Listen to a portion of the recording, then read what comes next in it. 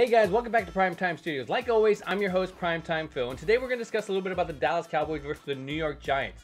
And come on guys, they're the New York Giants. So that's it for this week, guys. Like always, I'm your host, Primetime Phil. Thank you for subscribing. I'm just playing with you guys. Honestly, rivalry games, they should mean more, and they should honestly be more competitive, but I don't really see this game being that, with the New York Giants not really having their offensive weapons. And I put that in parentheses because Daniel Jones isn't, again, the best quarterback, but he's better than Glennon, and Glennon will be starting because Daniel Jones is still hurt.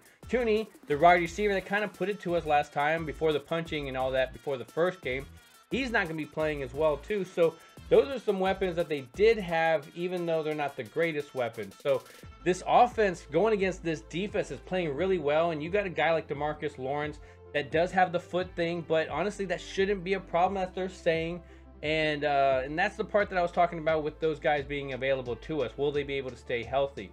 This offense, I think that's going to be the big story about this. Defense of the New York Giants isn't the biggest and baddest thing in the NFL, so this offense should be able to experiment some in the sense of getting on the same page, whether it's the quarterback, going to the receiver, making sure you're doing the same routes on your zone coverages. I think the man coverages, these wide receivers can beat them all day. It's the zone coverages that they don't make a lot of the right decisions. So I think a lot of time, if you don't have something to execute well, this offense for the other team isn't very high power, so you don't have to be in the thing where if we don't score every single drive, we're not in the game like you would against other teams.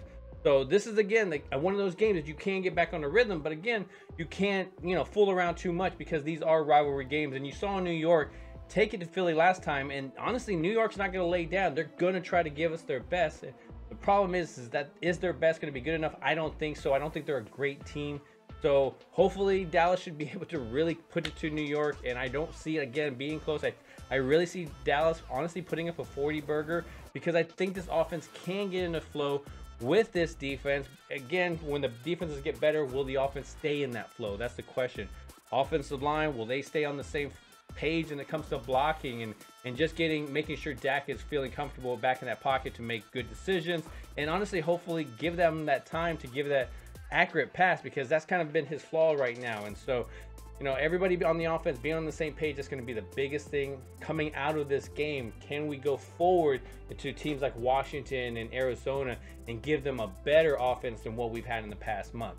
So again, I'm Primetime Phil. Thank you for subscribing. I appreciate all the support, guys. Hit that like button on your way out, but don't forget to always ring that bell.